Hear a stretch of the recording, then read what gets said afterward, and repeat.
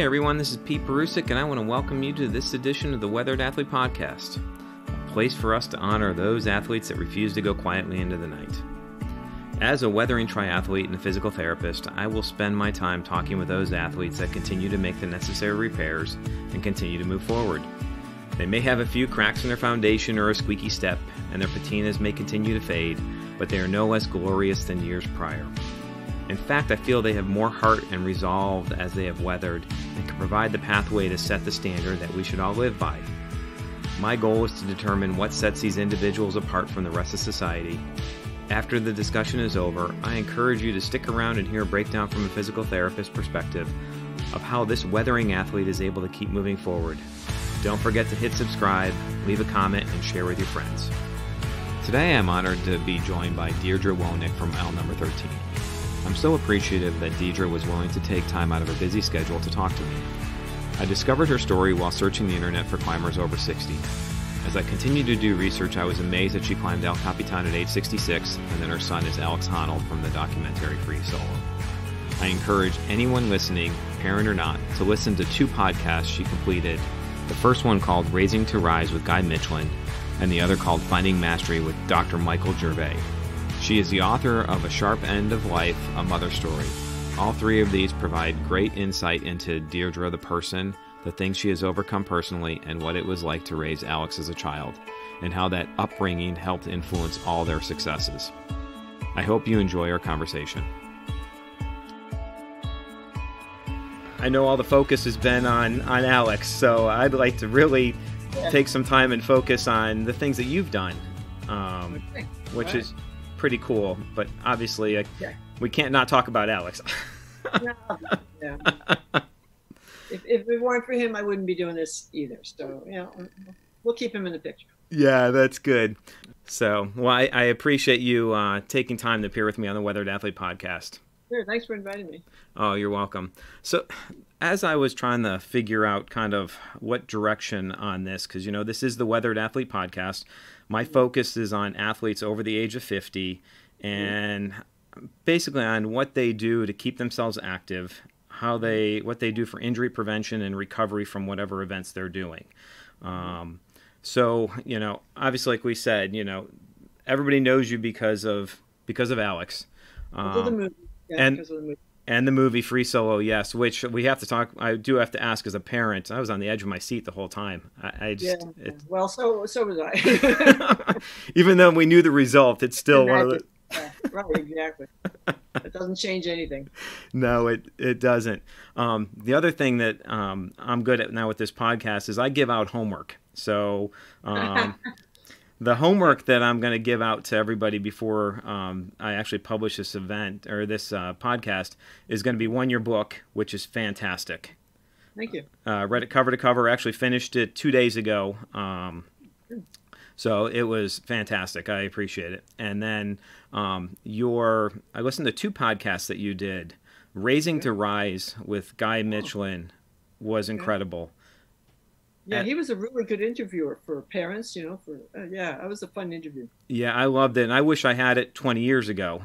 Yeah, right. Me too. Yeah, I have a 24-year-old son and a 20-year-old son. And my second one was not as active as Alex, but he was pretty active and enough that my father banned him from climbing any trees in the whole state of New York when he was little. Okay, sounds familiar. Yes, so I wonder what he would have been if that wouldn't have. If we would have told him no. Yeah. It's hard to tell people like that no. It really is, and it's counterproductive. It is. My father is like, no one's getting hurt on my watch. That was the biggest thing that he had. And then the other one was Finding Mastery with Dr. Michael Gervais. Oh, another excellent interview. Yeah, he's a really good guy to talk with. Yeah, so I think they pretty much handle the raising of Alex, and then I think a lot of the things that you went through, which I think is incredible. So I'm definitely going to recommend both of those to my audience. So I kind of see this as like part 4 to things. Moving on. Okay. Yeah. So I guess what I'm going to do is I want to start off with a quote, if you don't mind, and then we can kind of build from there. This was actually a quote that I read, I think it's attributed to Alex, and it said it's not about controlling your fear. It's about broadening your comfort zone. You need to systematically expose yourself to something until it's not scary. Amen to that. Well, Yeah. Yeah. Yeah. So it kind of ties into then a quote that that you had in the book that says, he has no idea how far outside my comfort zone he takes me and how hard it is for me to go where he goes, but I go. My mind is emptied and everything but the next foothold or handhold. Mm-hmm. How does that kind of attribute your life, I guess, to everything you've done? So what's your question? So my question was, I guess let's go to the first one as far as, stepping outside your comfort zone. I think so many people don't step outside their comfort zone. They kind of stay and not push their boundaries. So how has that quote alone kind of, because I'm sure he got it from you, how has that dictated your life? Well, it wasn't a quote back then, It was just how we thought, both, all three of us. It's always sort of been my guiding light, if you will, or whatever you want to call that, mantra or, focal idea, even, since I was little. But I was forced to abandon it for many decades because of how things were. But we've all sort of bought into that, the three of us, and it's really, like I said at the beginning, amen to that. Yeah. If you can actually do that, life is wonderful. Yeah. It really is wonderful, and enriching and satisfying and all that stuff. And if you can't buy into that, you'll be comfortable. Yeah. And nothing else. Not nothing, obviously. There are moments in everyone's life, but yeah, that is sort of a guiding principle to accomplishing anything really in life. Anything worth having done. Yeah. So then when you started, because you started running, in your mid-50s, I think I read? Yeah, 55. Okay. And then, so it was Stacia that helped start that, correct? It was both of them, really. I got most of my encouragement from her because she's a runner, so I would tell her, I went running for an hour change. And she, oh yeah, yay, mommy. And, talking about that. And yes, she was a major encourager of this, but I don't know if I would have continued with it had Alex not done that very first run with me. Okay. That's in the book. You have to read I hope you remember it. The Run to Feed the Hungry. Yep. I don't know that I probably would have done it, but I probably wouldn't have finished without him there. Okay. I don't know. Maybe I would, maybe I wouldn't. I doubt that I would have, but maybe I just would have dug deep and pushed myself anyway. But I was so glad to have him there, holding my shirt and waiting for me and cheering me on and waiting, I listened to his stories about Spain. He had just gotten back from Spain the night before.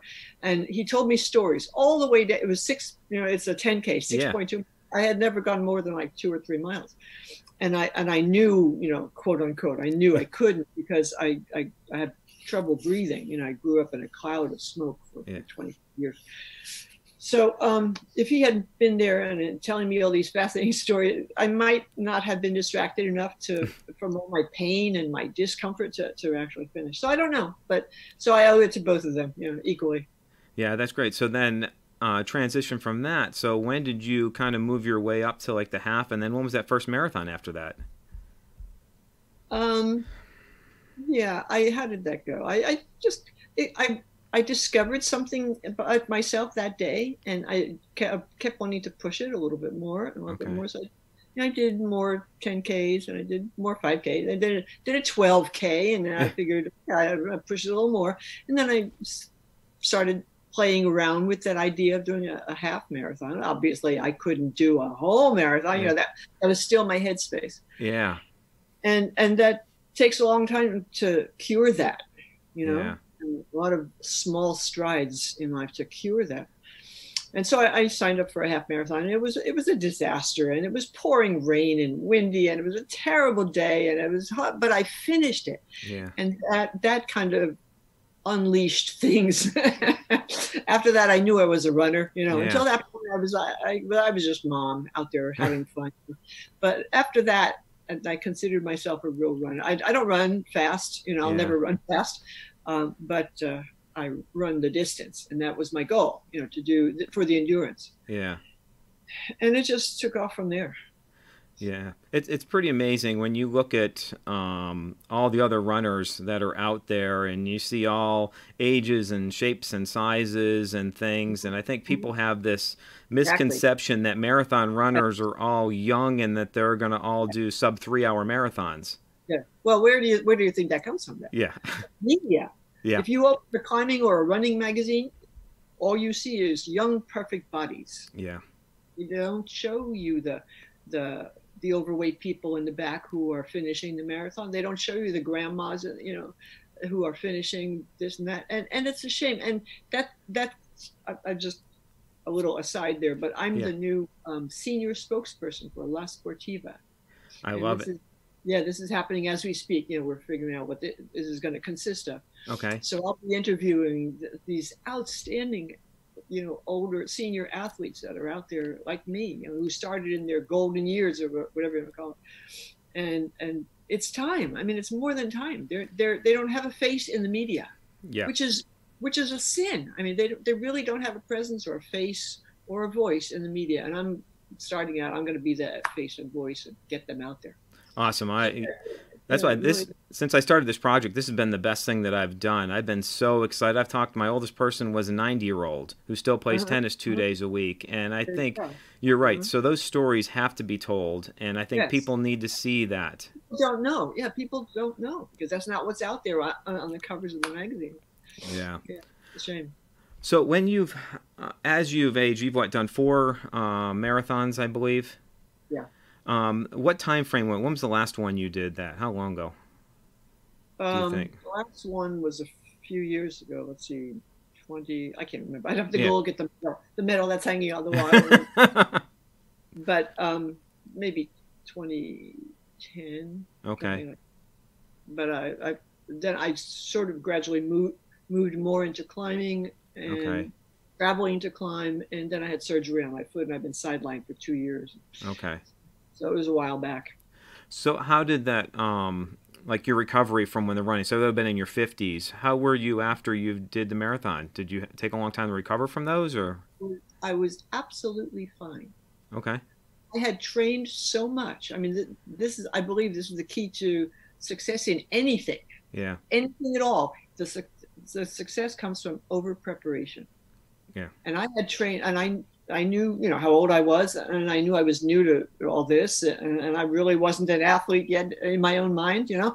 And so I trained. I set up a schedule. You know, I didn't have a lot of time to train. A lot of your questions you sent me dealt with training and stuff. Yeah. I didn't have any time to myself to train. I was doing too many things. I've had many jobs, and I was alone for my entire marriage, and I raised the kids by myself, and I did all kinds of jobs. I was a tour guide and a professor, and I was an orchestra conductor, and all of them very, very time consuming. So I had no discretionary time to just train my body. That was out of the question. I just went and ran. Yeah. But I went online and found some, I guess they call them marathon training schedules or something like that. And I looked at those, I studied them, and I studied them to find out how what's the word I'm talking, how they approached, how they incrementalized the learning, the training, you know. And then I looked at my life, and, you know, I couldn't follow their schedule because of all my jobs. So I tweaked it and made it work for me. And I did that for like 18, 20 weeks or whatever it was. So I was so trained. Yeah. And so it was like that quote you started with from Alex. You push your comfort zone until it's no longer scary, you know? When I went to that first marathon, I knew I was going to finish. Yeah. Darn it. I had already gone 25 miles or whatever it was, you know, in my training schedule. I knew. Yeah. And so afterwards, I was fine. I was just fine. Ironically, though, when my son did his first marathon, this big world athlete, he was wrecked afterwards because he didn't train for it. He just figured, oh, I'm in good enough shape, because they go running all over the mountains and stuff as training, Well, it was an eye opener for him, and I laughed and laughed because I was fine after my 4 marathons, but he was a wreck.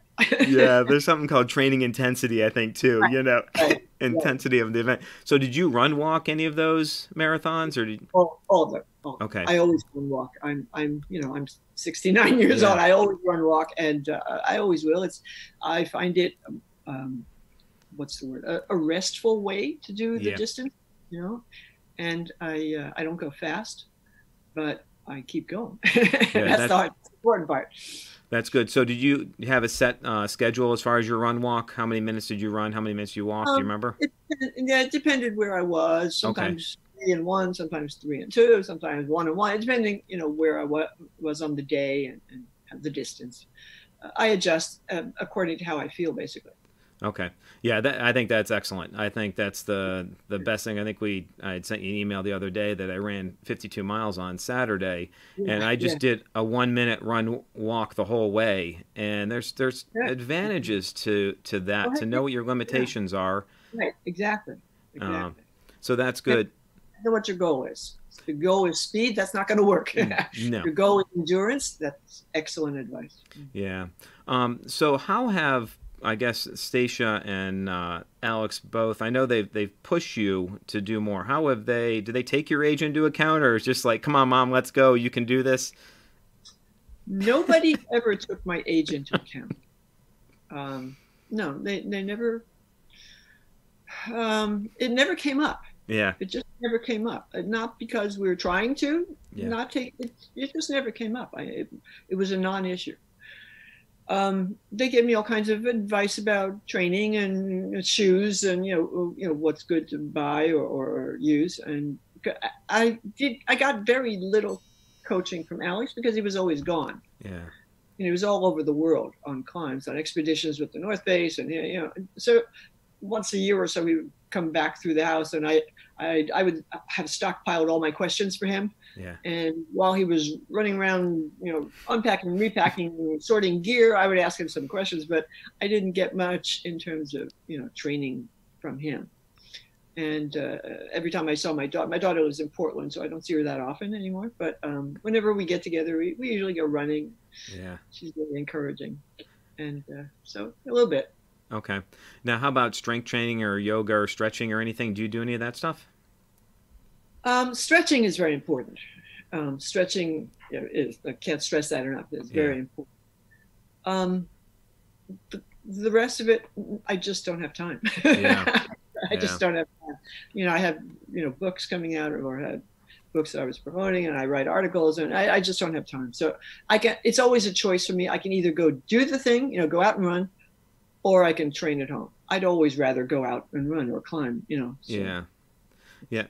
So in the book, you detail excellent how you kind of started your climbing career, just going with Alex when he was injured. How were that first day you went up there? Was it just one of those things that you just felt like, okay, this is where I need to be, and this is what I get how long did it take to kind of get what he does? Well, that very first time, it was in the gym, climbing. And I had already forgotten my childhood. Okay, we'll come back to that. But I had no goals for that day. I just wanted to get acquainted with the gear, see how they did what they do. Because he would go on these trips and come back, like from Borneo, come back with pictures and show me what they did, where they did it, and I had no clue what he was talking about because it's a very specialized vocabulary for climbing, very specialized jargon. And he tried to teach me what the terms meant, but I was hopeless because I had nothing to pin it on. I had no experience to pin that on. And with, I'm a language teacher. I've been a language teacher all my life. I know that context is everything. If you have no experience to pin something on, it's not going to stick with you, And so he would despair of my memory. It wasn't my memory. It was my experience base. So I just wanted to go there for the day and get acquainted with the terms and how he did what he did. As it turned out, that's not how it worked out. I think I did like 12 climbs that day, 12 walls in the gym, from everything from 5'6" to like 5'12". I tried everything because I had no idea what it meant. I just tried everything. He pointed me at the wall and I'd go climb it. and I loved it. I had worried because I know I one of those, knows in quotes. I knew, quote unquote, that I was afraid of heights because, I'm from New York City. I've been in many, many skyscrapers. And whenever I'd look out the window or, the railing, I would get that feeling in the pit of my stomach, So I knew, quote unquote, I was afraid of heights. So somebody like that can't climb, right? And all my friends tell me this, my colleagues at work, they would all say, oh, I could never do what you do because I'm afraid of heights. Everybody says that. But what they don't understand is they're not afraid of the height. They're afraid of falling off that height. Yeah. So once I put on that rope and realized this, in a visceral way, as I was going up that first wall, I was like, yes, this is great. Yeah. And then I remembered how much I loved it when I was a kid. Yeah. When I was like 4 and 5 and 6, I used to follow all the little boys and we'd go up trees and lampposts and garage roofs and things like this. And I loved it, but everybody yelled at me. I was supposed to be a little girl and wear dresses and behave myself. And that was not behaving myself. So I gave it up and I forgot all about it, but I always loved it. And this just brought it back. Yeah. Yeah, it's amazing. So doing, 12, I did some rock climbing inside. I've only been on a wall. I used to live in Phoenix, and we would go every day after work, once a week after work, and we would all go climb. And I was in my 20s, but, as being in your 20s, it's brute strength, and you pull yourself up, and the next thing after like 3, my arms are done. And then that's a guy thing. It is. Women don't do that. Nope. Women don't do that. Yeah, not at all. And that's why I was just, so one of the women I was with, they'd keep climbing because they would use the technique. They would, their flexibility was better than mine. So I learned fairly quickly that I needed to improve my technique. And I didn't do it for probably more than about 6 months, I think, at the time. Then I've done it a few times with my kids. But you're right, technique is so important. Yeah, well, women don't have the upper body brute strength, so they don't start out depending on that. But men figure I can power my way up this one. But yeah, it's an advantage and a disadvantage not to have that brute strength. Yeah. So then when you transitioned to climbing outdoors, how was that first time out there as far as just getting over again that fear of that so-called fear of heights, of being outdoors? A gym is one thing, you're secure outside even though you're still roped in. How was that? It was terrifying. Yeah. It was absolutely terrifying. And this is another area where that, Alex's quote that you started with comes into play. I had to talk to myself in my head constantly that first day and really, really yell at myself that whole day. And to the other folks who were out there, my new friends, they're running around and jumping around without ropes. And I was terrified, but I never let on, I never let maybe they could see, I don't know, maybe I was super focused, but I just did whatever they told me and sucked it up and, breathe deep and try it, and then the second time was easier and the third time was easier. And then we did a multi-pitch climb and I discovered real terror, But again, that was another day where I just talked to myself the whole day, and kept telling myself, okay, they're all doing this. They're not afraid. Yeah. That one doesn't even have a rope on, and we're up here at 200 feet on this little ledge, and I kept talking to myself and kind of calming myself down. But that's what Alex means by, getting out of your comfort zone. The more you do it, the easier it gets, obviously, like anything in life. Yeah. So now you've been, about 11 years, I think you've been climbing? Is that about right? 10 years. 10 years. 10 years. So how, now obviously you still probably have some of those feelings occasionally, but are you able to brush them off quicker? Yes. I can talk to myself in a more succinct fashion now.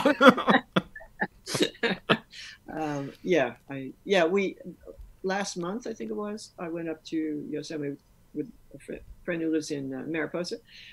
And he said, I'm going to show you this great place. We're going to go do the top of the rostrum. Do you know what that is? The No. rostrum? Well, the rostrum is it's a freestanding tower, not freestanding. It's attached to the wall, but it's semi-freestanding tower in Yosemite Valley. It goes up like 2,000 feet, and it's a big name in Alex's history, in Yosemite. And I think he free soloed it. Yeah, he free soloed it and made history, and and it's huge. Yeah. And the way we did it, you drive up to the top, and it's separated from the wall. So there you wrap down one pitch, and then you're in like a gully, and then you climb up the pitch on the tower. Okay. Well, when we walked out to the land side, where the car was, we hiked out to the top where we would start rapping down. I looked about, and the two guys I was with, they're hopping all over these black abysses and jumping over holes and setting up ropes, and I was absolutely paralyzed. Yeah. I just watched them do that from a safe distance. Yeah. Because I haven't climbed in like 7 months now with COVID and with my foot and stuff, and so I hadn't been out there in a very long time. Yeah. And if it's true, if you don't use it, you lose it. And so I watched them do that, and there's Dierdre, come over here, let's take a picture. Oh. So I'm thinking, wow, okay, how can I refuse this nicely? Yeah. And so while they were doing their thing, fixing ropes and anchors and stuff, I kind of sidled out to the edge of this thing and stepped over one of these holes, not a hole, but a cleft, in the rock, so deep that you can't see it. It's just black. You don't want to fall into it because you go down and down. And so I eased myself out there a little bit, and then back, and then out, and then back. And by the time they were set up and ready to take a picture, I had gotten out there. Yeah. So it's little by little, baby steps. Yeah. It does get easier, but I still work on it. Yeah. One of the things I was supposed to do Santa Rosa 70.3 in May, and it was canceled because of COVID. So we had a 4-day trip to Yosemite. So I'm living vicariously, reading through your book and looking at stuff and looking at the picture as I have in my background here, because I hate the fact that I didn't get out there to really see it. Yeah, so I appreciate the detail. I still don't know what it all means, but I'll figure it out eventually. One of these days, yeah. So one of the things I from reading the book, I guess most people don't realize, and I believe I didn't realize, is that you have to work to get to any of these climbs. This is not like you just pull in the parking lot and it's right there. No. The hardest, worst ones I've done with Alex were like 7-8 miles hiking. And that's what does me in. Yeah. And then you have to start climbing after that. And then you have to hike back out. Most people, a lot of climbers, they hike out and then sleep. Yeah. They spend the night there. But Alex is not like that. When you go with Alex, you go very fast. And, he holds the speed records on everything. Go, go, go. Yeah.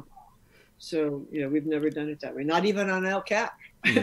Yeah, we'll get to that in a minute, because I look at the time frame. It's an endurance event. Yeah, exactly. Yeah, then the running marathons helped me in my base training for this kind of thing. It's all endurance. It really is. So the running right now, you're still doing some. How are you training for those hikes? You just, I guess, the more you climb, that's part of your training of doing the hiking. Well, running, of course, trains you for hiking. Yeah. And hiking trains you for hiking. I go whenever I can. And, okay. So it's just kind of, they all feed each other, kind of, in terms of, and each.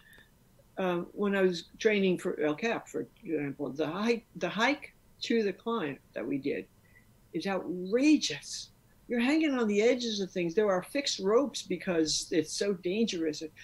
I couldn't get out there. Okay. I tried several times while I was training on my own. I tried several times just to see what the base of the climb was like. I couldn't get there. Okay. That doesn't bode well for the climber. No, you got to get there first. Yeah, and that was a big concern for me, just getting to the climb and getting down. was an even bigger concern, because that's really rough stuff. Yeah. Yeah. Yeah, because it's in the dark most of the time. So obviously you want to get there to climb during the day, and obviously depending how long it takes, you're climbing back in the dark. Right. Yeah, that was that was treacherous. So as far as nutrition, then again, I'm going to view this as an endurance sport. How long did it take you to kind of figure out your nutrition for these events? Well, the marathons training helped there. Yeah. Because the weeks and weeks and weeks of training, and I've done 4 marathons, lots and lots of training. So I had time to experiment to see what would fuel me the best. Yeah. And everybody is different. You have to do it yourself. You can't go by what somebody else is the perfect fuel. So I experimented, several years running to see what would fuel me the best and last the longest, and how often I needed to do that, and all that stuff. So, yeah, that was, and of course all the multi-pitch climbs that I did with my own friends here in Sacramento, not in Sacramento, but my friends from here. Yeah. We would go up to the Sierra on weekends. We were all weekend climbers, and we would do multi-pitch climbs, and that's where I really worked out, what kind of fuel I need, how much, how often, because some of it was trial. It was all trial and error, and I made some spectacular errors. And yeah, I'll never do that again. Yeah, because you can't get stuck halfway up and not have any energy. Right, exactly. Yeah, in running they call that bonking. Yeah. You hit the wall. Yeah. And I hit the wall in climbing once or twice, and I will never do that again. Yeah, it's tough. So what do? Just have to wait your time out then? Well, I always have to carry food with me. Okay. My pockets are always filled with food, something I can just whip out and pop in my mouth, and my backpack is always filled with more serious food, like a sandwich or something, or whatever. Yeah, I learned that the hard way. I did get stuck on a while I was leading a climb, and I totally bumped. I was shaking, and I couldn't think clearly, Yeah. Couldn't do anything, and I had to be rescued. So Wow. yeah, I'll never do that again. Well, yeah, that's one of the things I loved about the book. As you said, you basically got stuff shoved in every pocket. Right, absolutely. Yeah. So then, 2 things. So I want to talk about June 3rd, 2017, the day you heard that he climbed. What a day. Yeah. What a day. I was with him the day before, me Okay. and 2 friends of ours from France. And we hung out with them the whole day before in Yosemite. We went hiking and, eating and picnicking and biking. And he never said a word. Yeah. But that's him. He never said a word. He didn't want me to know. Yeah. He's always had the foresight to never let me know about any of his free solos beforehand. And I was always grateful for that. When I started learning what free solo meant, years ago, Yeah. and I started seeing what he was doing in the magazines and on video, I was so grateful to him for having made that choice. Yeah. And he probably made that choice for him mostly, because he needs his mind to be clear. Doesn't need to know that mom's home saying the rosary. Yeah. Probably, anyway. So I was always grateful to him for making that choice. Yeah, that's good. Yeah. So the day then that you went to do El Cap, how early in the morning did you start that day? 5 o'clock. Okay. 5 o'clock. We were at the wall. We did that horrible approach in the dark, using the ropes. I used the ropes. The guys didn't. I did. The fixed ropes to get up these horrible, blocky, ledgy things. Anyway, we got to the start of the climb at, I guess, 6:30. About an hour and a half. It shouldn't have taken that long, but I had done it several times prior, but I had never done it in the dark. Yeah. That's one thing I didn't train for, was the darkness. Yeah. I did come down just because things happen that way. I did wind up coming down. I practiced going up and down all the fixed ropes that are on El Cap. I did that for many weeks. And I did wind up coming down those ropes that we were going to be coming down in the dark once. But the ropes are only half of the descent. Okay. So when I got that half, I was comfortable. I knew I knew I could do it in the dark, but not the rest. So it took us an hour and a half to get, to the base of the climb. And then the guides, they decided to sort gear and suit up and, get their harnesses ready and stuff. So Alex started climbing at 7. Okay. And then you reached the top at what time? 13 hours later. Wow. Yeah. 13 hours later. 13 nonstop go hours later. Yeah, so one of the things, so as far as like your nutrition and stuff during that, I know Alex, again, you described pretty good. So Alex climbs, sets things up, and then, so you have some time to rest in between the pitches? Well, no, I would not call it resting. Okay. Because you're hanging on the side of it. There's no place to put your feet. They were all hanging belays. Okay. I think maybe one had a tiny ledge, but they were all hanging belays. And they were all supremely exposed. Okay. And I had, although I knew what I was doing, when I was doing it that day, I wasn't alone, because I had trained by myself. And so I knew what I was doing and I knew I could do it. But once I got to each belay station, there were like 63,000 clips and rope and stuff attached to all these two bolts. Yeah. And so I had to stop and study, okay, I can't clip over this one because they're going to take it off first. I can't clip under this one because that's dangerous. I can't, by the time I would figure it all out, Alex would just grab my stuff and clip it in and go. and so, I did have time. I had time enough at each belay station to watch him climb the next pitch. But I couldn't take my backpack off because we were hanging on the side of the wall. I couldn't take my backpack off to get my food. Yeah. And I could, like I have little sports beans and stuff in my pocket, and I could get one of those out and pop it in my mouth. But I had to really pay attention. Yeah. I mean, this is life and death stuff. Yeah. And I had to really pay attention. And boy, did I pay attention. Yeah. And so no, I never had time to rest. I never did. I could drink some water, but that was about all. So 13 hours of really not much nutrition. Right. When we got to, there's a ledge, a big ledge that goes across the whole wall called Thanksgiving Ledge. It's like 2/3 of the way. It's 2 or 3 pitches down from the top. So you're almost there. Yeah. And that was, I was giving thanks for sure. Yeah. Because there are rocks. It's a big ledge. You can camp there and, set up there. And there are rocks, the little toilet stop in the back of all these rocks, and I could sit down and eat a few bites of my sandwich, and I did. But mostly I was terrified, and I was too terrified to eat.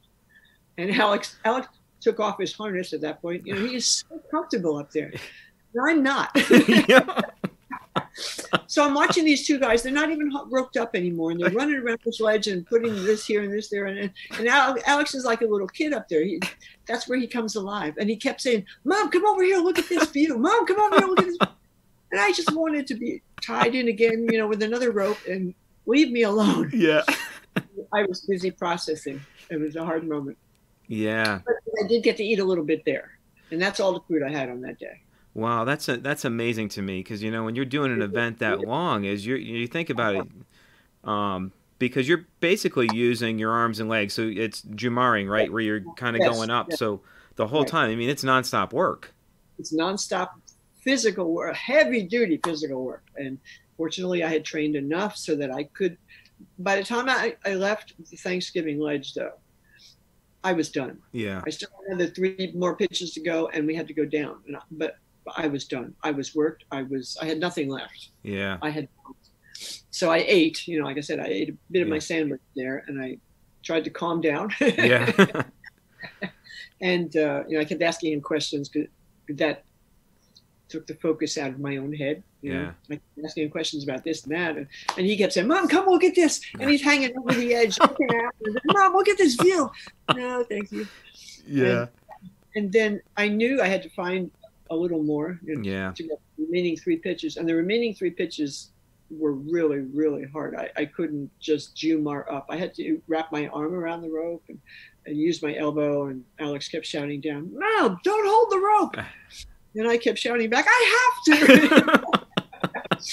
He doesn't understand such weakness. Yeah. really doesn't. It's just over his head completely. Yeah. But he was very patient, and he waited for me. We made it. So those pitches, how long? Since I'm not a climber, how long is a pitch usually, or does it vary? Is it about the same? The first pitch was about 200 feet, okay. And that's kind of typical. Okay. We went about 2,000 and a quarter feet. Okay. 2,200 feet total, because the approach takes you up pretty high. So we started at about 800 feet. Okay. Of the 3,000, So divide that by, I don't know. I don't know how many pitches we did. Okay. But, about 2,250 feet. Okay, yeah, I was just trying to figure out distance. So, if you had 3 left, you had about 600 feet or so, give or take a little bit to just get up, just somehow find a way to dig deep and get it done and get up there. Exactly. So it was dark when you got up there, or was it light still at that point? It was starting, the sun had gone beyond, it's behind El Cap, behind the mountains, and it was starting to dim out, by the time I got. And there was a big surprise for me at the top, in that I didn't realize, and I'm not very good at reading topo maps and understanding what that means in terms of physical limitations or whatever. So there were a series of slabs, I guess you call them, series of slabby rock formations that you have to go over at the top. They have ropes on them. It's not actually part of the climb. Okay. It was for me, though. Yeah. And so I got to those, and it was dark by then. Okay. So it was dark, so I didn't want to take off my backpack for fear of dropping something, losing something, and I didn't want. And my shoes, I had climbing shoes with me in my backpack, but I didn't want to take the time and effort to put them on. Yeah. It would have slowed us down a lot. And so I just kept going and yelling at him, "Alex, I can't do this. Alex, I can't do that." And he just kept being very patient. So I got to the top. That's great. Yeah. So you didn't have time to just to say, "Wow, I did it," because it's not done until you get to the car. Exactly. We didn't have time to savor anything. I got to the top. He turned on his headlamp. I turned on my headlamp, and we started marching, because you have to cross all of the top of El Cap before you come down. Okay. And it's like a mile and a half. Okay.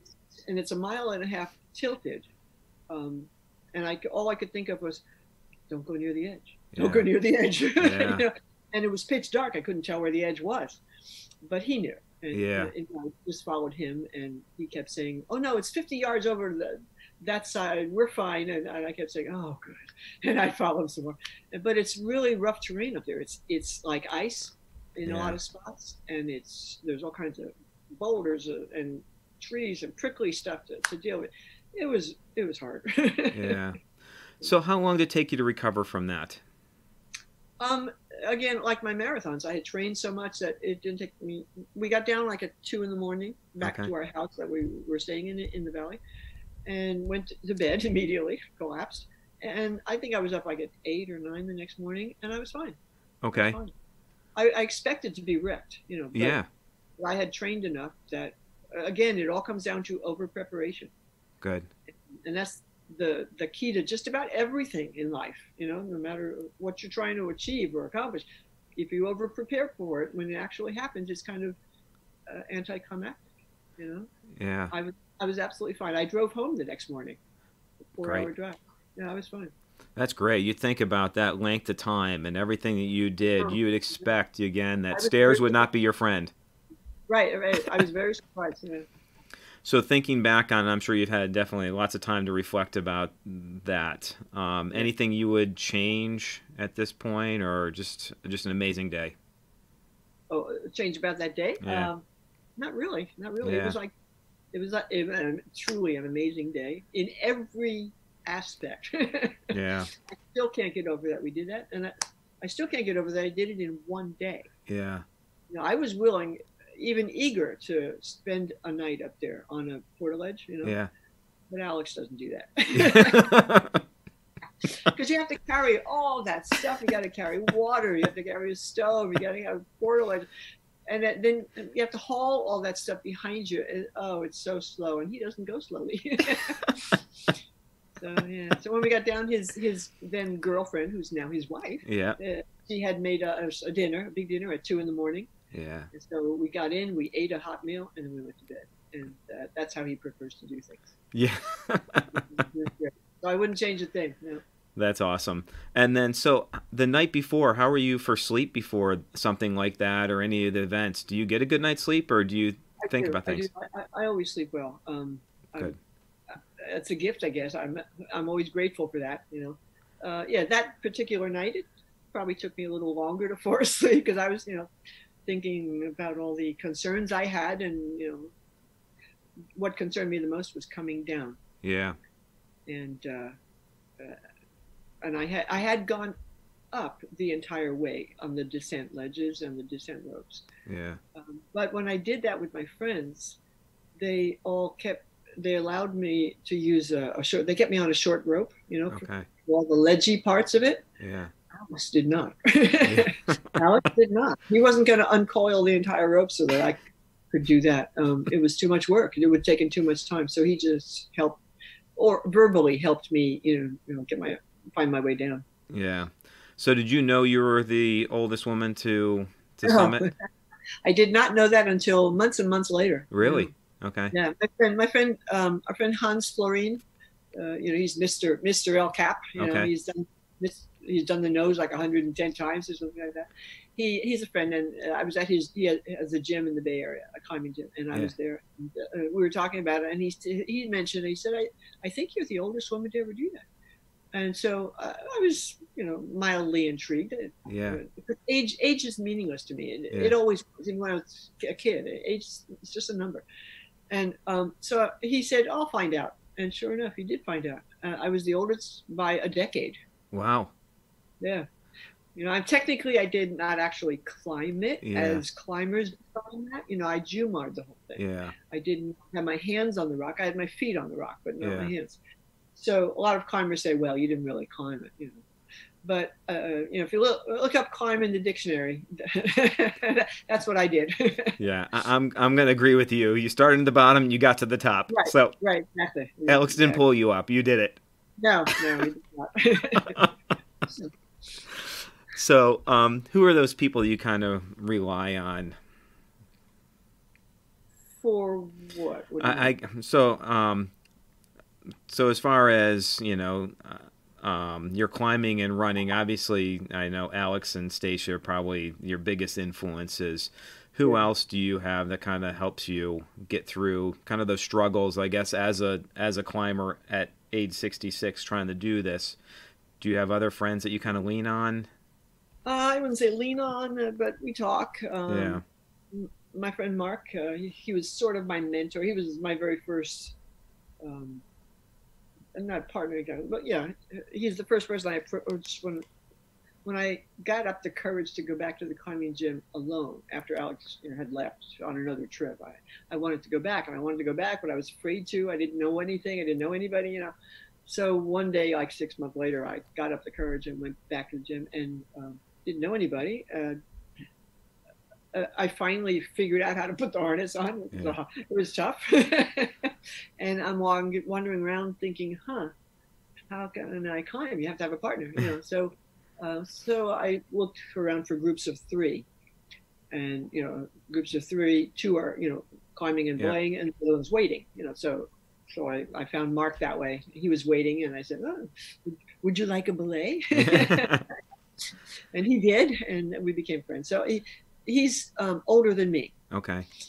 And larger than life. He's a big guy, 6'5", and he's, I think, 5 years older than me. Okay. And so this didn't mean anything. Like I said, age is meaningless to me. It always has been. However, it seemed to me to be different for men and for women, how old you were, Yeah. Because I didn't see or know or meet a single woman in my age bracket who was doing this. And I never thought anything about that. That's their loss. They weren't out there with it. That's their loss. So I never thought about age, even with Mark. He was older, but he had all kinds of health issues. And so we talk about that. But those were his health issues, not mine. And, so he's been a very reliable source of information and raw kind of source, you know. Okay. And I have one other climbing partner, a years-long climbing partner here in Sacramento that she and I go out once in a while, but not really anybody else. I just myself and my kids, and I made friends. I started taking my climbing out into the world. You know, I went climbing in the Northeast, you know, New York and New Hampshire, and I went to France and Greece and a lot of places, and made friends in those places too. So, but they're not local, so I can't go with them a lot, you know. Yeah, the reason I ask is I you know, Alex and Stacia, they're young, vibrant. Yes, they're going to help you get to where you need to be, but I think there's a benefit of having people kind of in the same, I won't say demographic, but kind of doing the same things that, you know, our mind is willing, but the body sometimes is not as able. Right, exactly. Well, I got a lot of that from Mark, and we talked about those things, and I could see what I have to look forward to, you know, to put it that way. And so that was good. That was a good verbal experience base, if you want to call it that. Yeah. To hear those things. I don't hear those things from anyone else because I don't know any older climbers who are women yet. Or one or two, but you know, we don't get together. They're not local, so I don't get together and chat with them. So yeah, it's I've had to, and I always have anyway, totally discounted age. It's not a thing. It's not a factor. I imagine it will get to be. Like, you know, I had surgery on my foot 2 years ago, and I'm still feeling it. I'm still coming back from it. I've only recently been able to put on a climbing shoe. Okay. So yeah, I can see how that, you know, it'll take its toll eventually, but okay. But until it does, we're going to have lots of fun. Hey, that's good. You know, you learn to adapt, and you just change maybe your technique. Again, that's where I think it's so important, the technique. And you know, you can't muscle through stuff anymore, but you can definitely still do it and get around it. Do an end run. Yeah, and that's one of the things that I've noticed of all the interviews I've done so far is that I think everybody's got that same attitude. Age is, it's not, no one focuses on, even the 90-year-old. It's a matter of just, I'm going to get up and do what I can today, and I'll worry about that as it happens, you know. Exactly. So what are, I guess, what else can you attribute to some of your success to? That's a big question. Yeah. That's a big question. Tenacity, that's a biggie.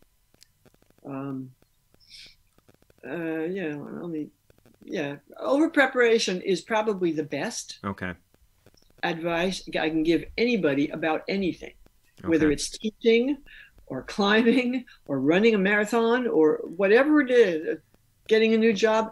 Over prepare, and then you'll be so comfortable with it that it, you know, the hard stuff won't matter anymore or as much. So the over preparation is the basic, most important advice. Tenacity. That's baby steps. Yeah. A lot of people don't think, they say, oh, I could never do that. But could you do this? You know, and then this, and you know, when you're a kid and you only need to tie your shoe, you don't just make a beautiful bow the first time. You learn to make a loop, and then you make 96 different loops, and then, you know, you learn how. So baby steps. Anybody, and Alex has, you know, mentioned this many times in interviews, and it's always been his credo that anybody can do anything. Yeah. If they have enough baby steps in the process, and if they want to badly enough. So you just, you know, baby steps, keep putting one foot in front of the other, and the baby steps will accumulate into a base of tenacity that will get you up that rock. Yeah. And the third thing would be to have, and this is pretty important and usually gets glossed over, but to have concrete goals that you can put down on paper. You can say it in an elevator somewhere, 25 words or less. I am going to, and because you won't reach your so-called goals if you don't make them concrete. Yeah. You know, people dream about things. My mother was like this. She used to dream about writing a book. Oh, I'm going to do this, and oh, I'm going to do that. It's going to be beautiful, but she never did it.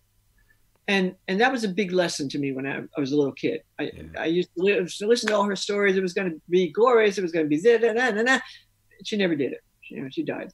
Yeah. So if you will not reach your goals if you don't write them down and make them concrete.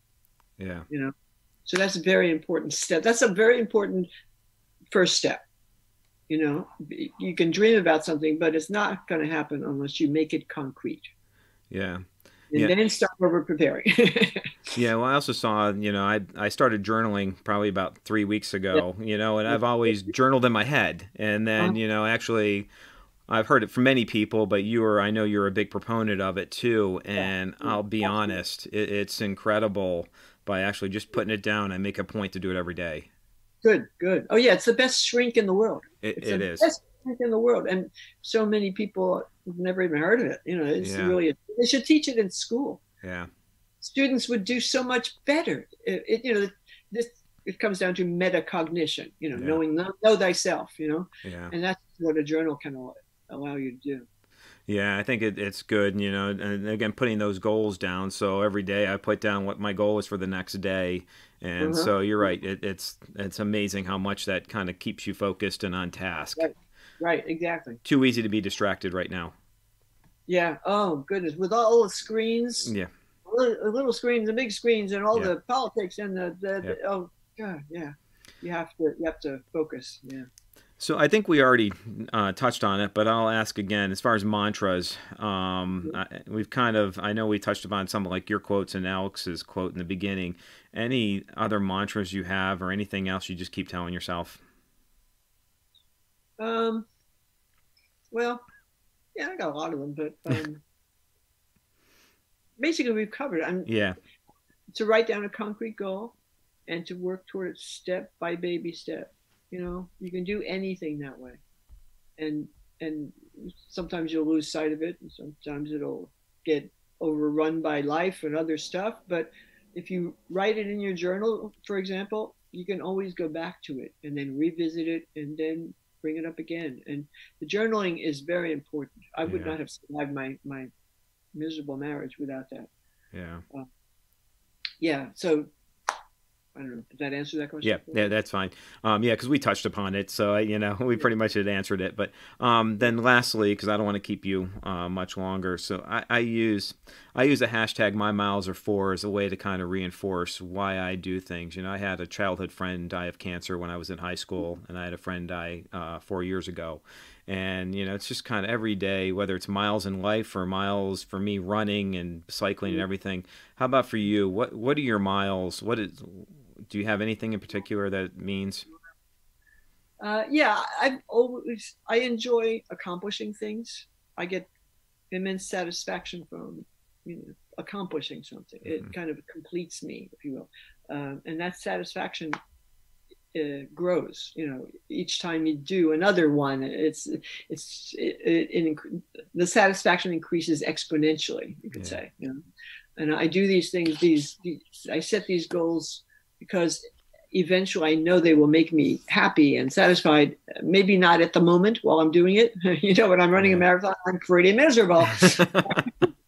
But I know that, à la longue, as they say, in the long run, ironically, it's going to make me a lot happier and feel. It's a kind of satisfaction that you have to experience to understand. They talk about the runner's high and all that stuff. I used to poo-poo all that. That's just silly. That's just hype, Yeah. But it is definitely not hype. Definitely not. So I don't know when it is in September, but happy birthday sometime this month. Thank you. That was last week. Yeah. Well, happy birthday. And then I did see that you pretty much always do a climb with Alex. But with COVID, what are you going to do? I do, but we did not this year because of COVID, and they just got married and they were at Tahoe instead of Yosemite. Yeah. But I'm going to Yosemite in 3 days, and I'm going to probably do some climbing, I hope.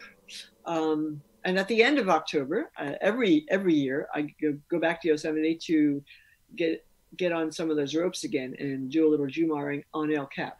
Okay. Just for my anniversary, anniversary of my climb. Our climb was on Halloween Day. Yeah. On Halloween Day, we did Lurking Fear. Was that planned on purpose? No, no, he picked a climb. I had no idea what we were going to do. Okay. get me up El Cap, and people should read the book and get a real feel for what it was like to be on El Cap when you're not really a great climber. Yeah, like I said, I'm giving everybody homework. They're going to have some homework to do, to read, and then also listen to some of the other stuff.